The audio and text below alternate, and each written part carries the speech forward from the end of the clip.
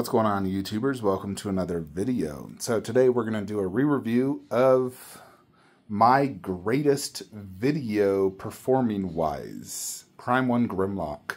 That video got 650,000 views. I still have not reached the million mark yet, but this one got 650K. My second best video was Tokyo Comic-Con at nearly 400,000. In this one, I was still unboxing statues in my kitchen, and I got this a long time ago. I think that was 8 years ago when I got this, or, 9 years ago. It was one of the first, extremely detailed statues I truly got. This, and of course, that Megatron and, this Optimus and Bumblebee were some of my very first extremely detailed statues. But this Grimlock in particular was something I was extremely looking forward to. I saw it first at San Diego Comic-Con. I was watching Mad X Collector's video on it, this and Bumblebee and those turtles as well. Because that's kind of what Prime 1 came out of the gate with when they first were introduced as a company. They did the turtles and they did, Transformers. It wasn't until later on that they branched out to other IPs. First, it was really just those two IPs.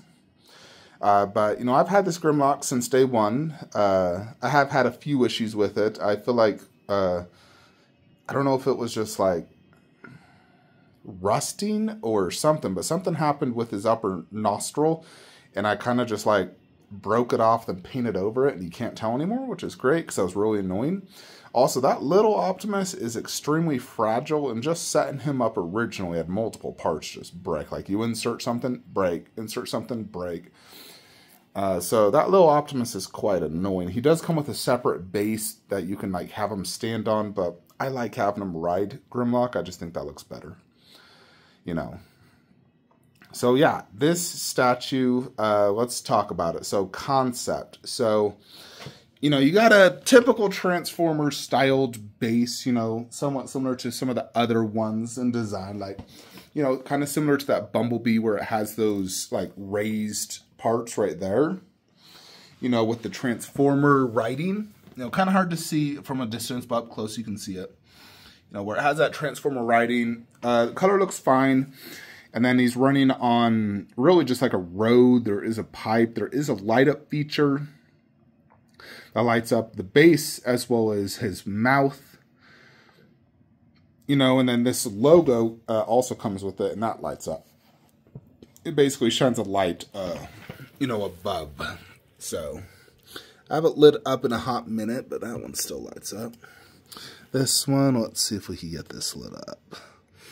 Let's see, where's that battery? And there you.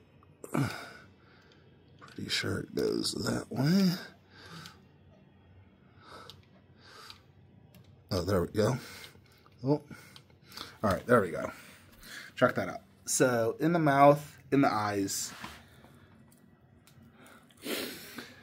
Light-up's pretty cool. It's kind of hard to see the mouth when it's down low. Up high, you'd obviously see it better. And the base, I got to get really back there to, get that one. It's like a button back here. Or let me see if I can find it. There you go. So, there it is. Boom. And of course, you want to turn this back on. That's kind of the general idea. I guess the best way to do this is to kind of have it right here, because then it can shine up on the statue like that. This light up is it's okay. I just like displaying it right there, though. So, yeah, the base, it looks like a road. That's obviously broken up because you have a gigantic, T-Rex robot that's running across, in Transformers Age of Extinction. Now, I am a big fan of this movie. I like it for a lot of reasons. One, I like Mark Wahlberg. The main hot chick is awesome. The fighting's excellent. They kind of bring back Megatron with Galvatron right there. Then you have Lockdown, which is a badass villain, Really epic end fight, like the Battle of Hong Kong, Optimus versus, Lockdown. I really like that movie. I love the music as well and just the overall story. So, big fan. And I really like Grimlock because, one, I love T-Rexes. Ever since I saw Jurassic Park as a little kid, I love T-Rexes. I think they're awesome. And I love Transformers ever since I saw the first movies. So, it's natural a Transformer T-Rex is epic, you know, and it's pretty dynamic as well. The fact he's just running on one foot, you know, running to the side, Optimus. Now, I have my Optimus kind of like holding on to his horn. He doesn't have to do that. His arms are, you know, like you can move them up and down. So, yeah. There's just a little bit of, you know, like movement. The head, that doesn't really move. But the arms move up and down. You know, and then the shield is also optional. And he does have two swords. This is the one where it's like up. There's one that points forward.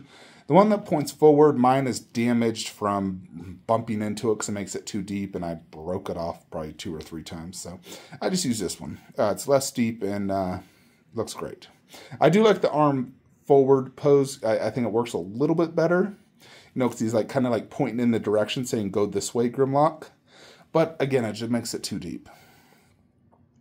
You know, but I do like the pose. I think the pose is great, and I like the overall concept. The base is good. It's detailed, has a cool light up feature. So overall concept, I mean, and the fact you can also just take Optimus off and then have him on his own little Transformer themed base, I think it's really cool. I'd probably give overall concept a 9 out of 10. I think it's really good. So when it comes to presence, it has a pretty decent presence. I mean, obviously it doesn't scale good with like these Transformers in that sense. And they did make a more recent, even smaller version of Grimlock without the Optimus.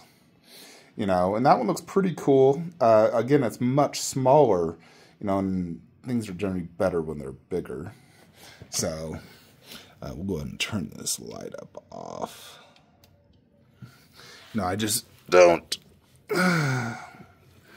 That's how you generally look at the statue. Light ups are cool and all, but when I'm looking at the statue, this is what I'm looking at. So that's kind of like how I like to review it. Show you the light up, but again, that's not how the statue looks the majority of the time. This is how it looks. So the eyes are still red. You know, like they did make them red. You know, so the eyes look still pretty cool. The red on the base, I mean, it's a cool feature, but I don't think it actually was ever red in the movie, but it's a cool gimmick. And the mouth red is cool because he did, like, breathe fire. So, yeah, it has an okay presence. I mean, it is quite a long piece. I mean, like, it's a good-sized T-Rex. Like, it feels like a... The tail isn't as long, but it's about the size of a 1/10 scale T-Rex, I will say. Like, it's still a big piece. You know, I think it's, like, 30, maybe almost 3 feet deep. And what the heck? I did not tell Alexa to do it. Alexa, turn on statue room. A few things share the name statue. Oh my gosh. Which one Alexa, turn on statue room. God, freaking Alexa.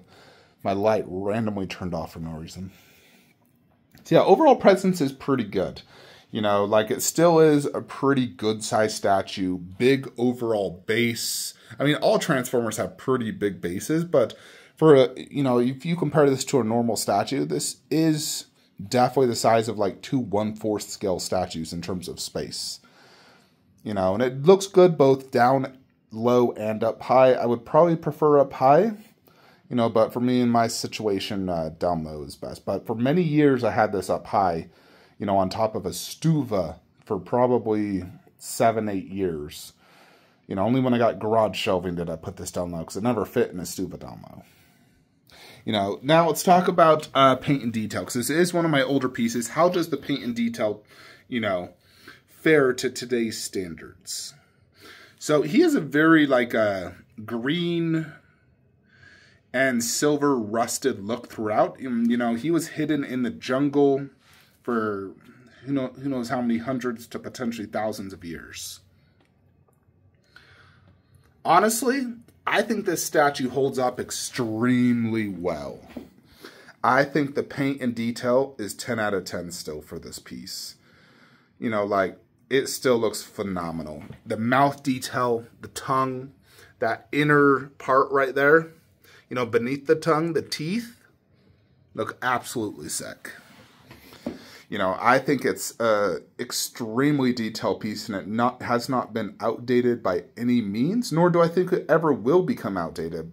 You know, they did an extremely good job, and this is one big reason Prime 1 is where it's at today, because they came out of, you know, like the frickin', they just came out punching and just, you know, the Turtles, Megatron, which won Statue of the Year. You know, they came out with all these bangers just right out of the bat, and they were just incredibly detailed, like much more detailed than Sideshow was putting out. So that's why they solidified themselves as the dominant statue company within years. So this piece definitely still holds up to today's standards, and it's extremely detailed and cool. So like I said, 10 out of 10 for both paint app and overall micro detail. Now, Prime 1 has gotten better over the years with their Transformers, but not by much, just because they already have been so good. You know, but when I do compare, you know, like that Megatron to this one, granted, they're different designs. So if you compare that DOTM to this one, you know, like the eyes are better, the paint app's a little bit better. You know, and a few parts are just designed a little bit differently. So it is a little bit more detailed, like maybe like 5%, but not a huge deal. It's not like, you know, going from a polystone to a silicone bust where it's just like 10x better. You know, so Grimlock still holds up. I've never seen the little one in person. I don't know how good it is. You know, I never desired to buy it. So let's talk about value. So the value on this has, of course, changed over the years. Pre-Biden era, when the economy was good, you know, this thing was going for $6,000. And it retailed at $1,900 plus shipping. Shipping, I think, was like $100, ships in 2 boxes, I think. Maybe 3 boxes. I think 2. You know, so I had someone offer me $6,000 at the time, and I still said no. You know, and that's a lot of money. You know, it's dropped in half. You know, I think I've even seen this go as low as $2,500, which is still over retail, so technically that still makes this a good investment. You know, but it is a shame what's happened to the secondhand market. But, you know, this piece still does retain, you know, good value. Like, I haven't seen it go below $2,500, and that's usually $2,500 plus shipping.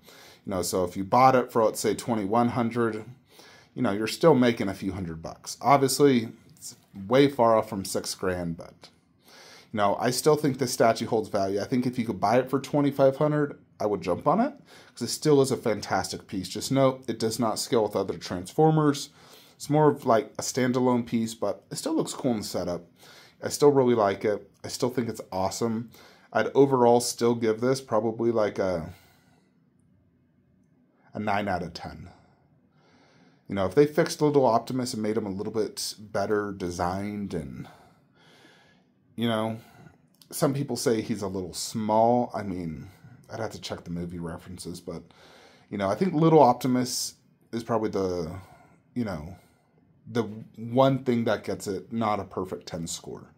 But Grimlock is a 10. You know, you take Little Optimus out of the picture, Grimlock by himself is a 10. You know, like, he doesn't have any flaws.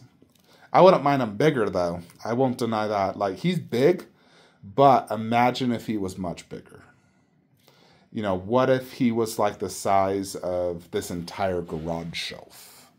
That would be sick. You know, so that's one thing I would love to see. Don't need the Little Optimus. Of course, it'd be cool with it. But imagine a Grimlock the size of this entire garage shelf, where his head is right there and his tail's poking out into that shelf.